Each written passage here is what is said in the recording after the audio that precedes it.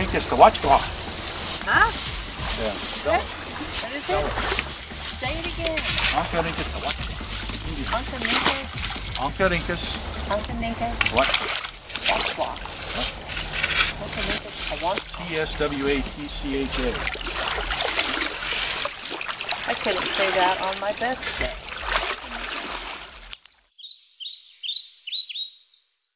The long, hot, dry summer has come to an end. In the month of October, 1.4 inches of precipitation will have fallen in the Sacramento Valley. November will bring an additional 4.3 inches. The parched earth will be rewarded. Local streams will be re-energized. Higher water levels in streams and rivers during fall, winter, and spring will allow adult salmon to return to their natal streams to spawn and renew the cycle of life. Salmon are part of a large family which also includes species of trout. Salmon, however, are andronymous. They are born in fresh water, live most of their adult life in the Pacific Ocean, but must return to fresh water to reproduce.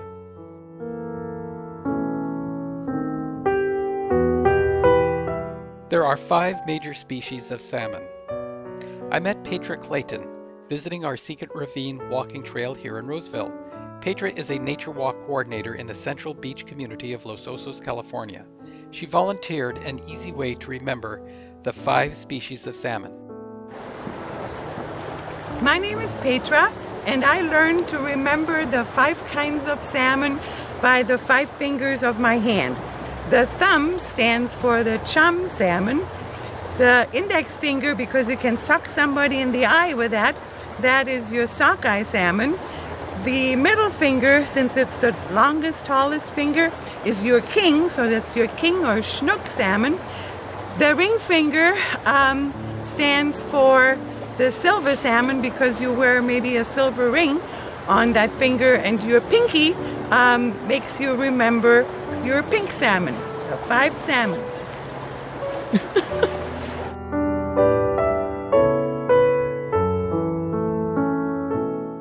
The Dry Creek Watershed lies about 100 miles upstream from San Francisco Bay. The Dry Creek Watershed is relatively small, only about 101 square miles, and is a subset of the much larger American River Basin. Within the watershed are the cities of Loomis, Rockland, and Roseville. The Chinook salmon are indigenous to the Dry Creek Watershed. After a 2 to 5 year odyssey in the Pacific Ocean, the Chinook salmon begin their journey home.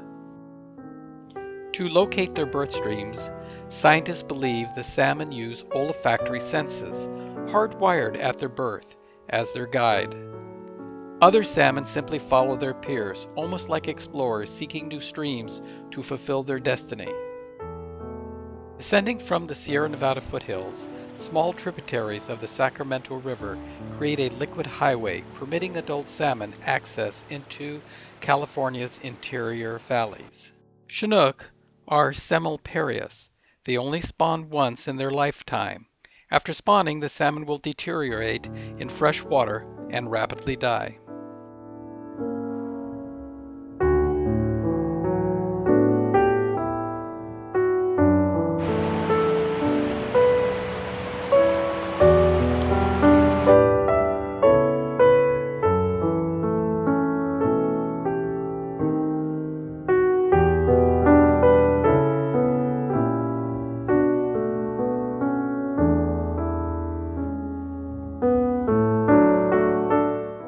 In October 2011, the City of Roseville and the Dry Creek Conservancy, in a joint effort, completed work on a fish passage improvement project. Impediments on the river built in the early part of the 20th century were removed.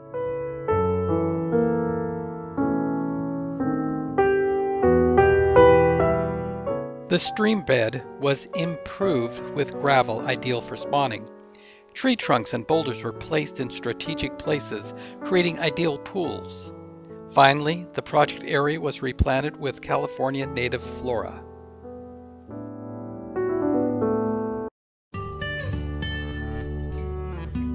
Fall 2012.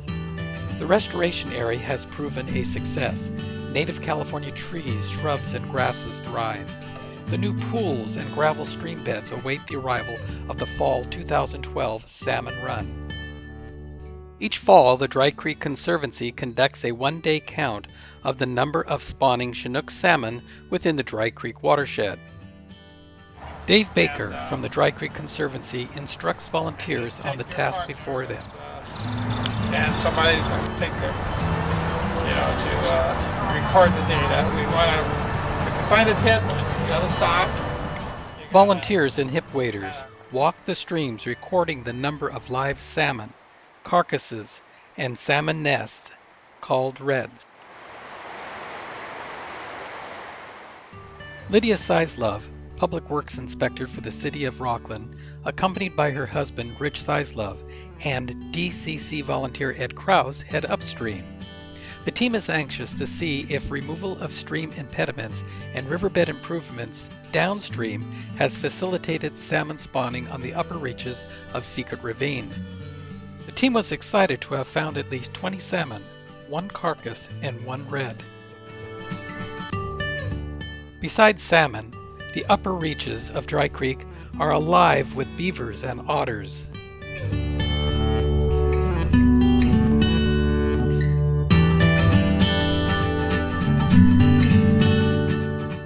Today was an exciting day. When all the volunteers' observations were tallied, there were 191 Chinook salmon sightings, 16 carcasses, 69 possible reds. 131 of the sightings of live salmon were found along Secret Ravine. Sadly, however, all is not well. Local residents have not respected the beauty of the river and its habitat.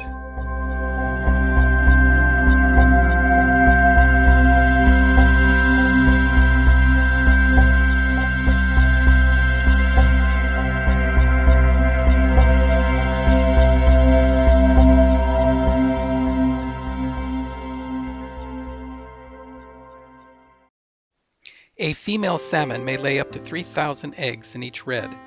Typically, it takes 35 to 45 days from fertilization to eyed, when the eye is visible inside the egg. Another 18 to 20 days from eyed to hatch. Then an additional 14 to 21 days until the yolk sacs and the newly born fry are free to feed. A total of at least 67 days.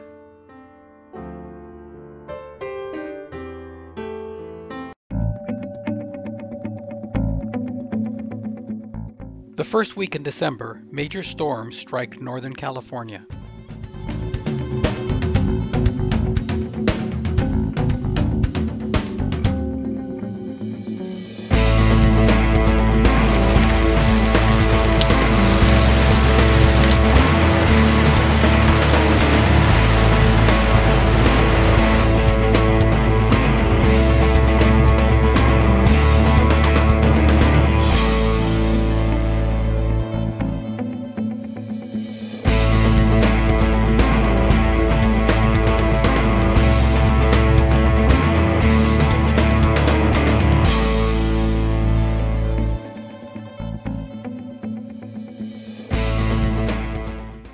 Since only about 30 days have passed since the eggs were fertilized, the storm raises doubts about the success of this year's salmon run.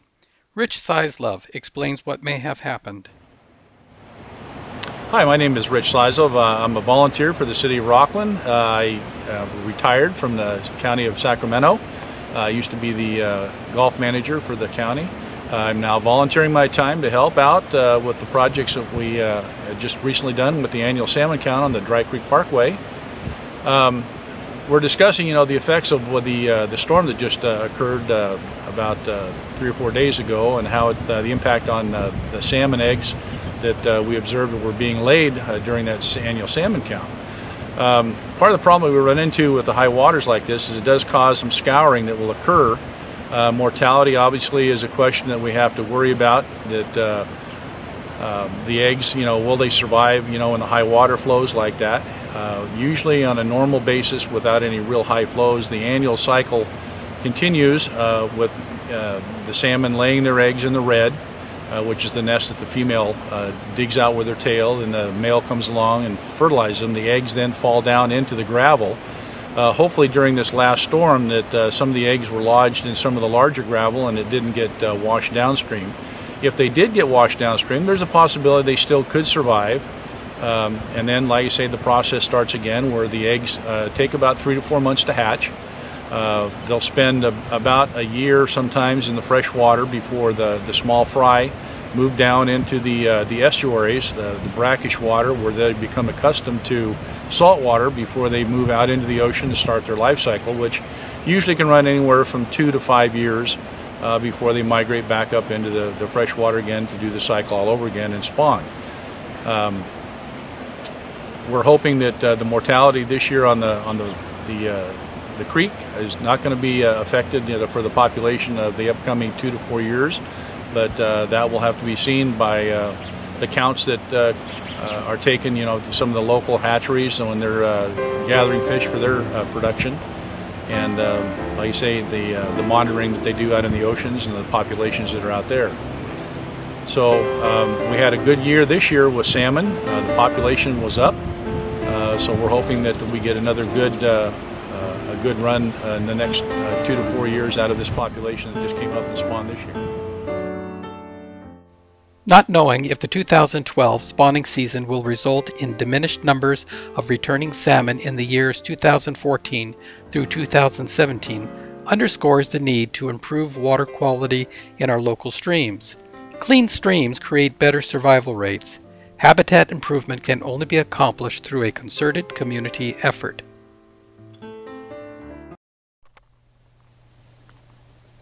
The Dry Creek Conservancy is a non-profit 501c3 corporation organized in 1996 to facilitate watershed conservation, restoration, and education in the watersheds of Dry Creek, Pleasant Grove Creek, Audburn Ravine Creek, Coon Creek, and surrounding areas in Placer, Sutter, and Sacramento counties.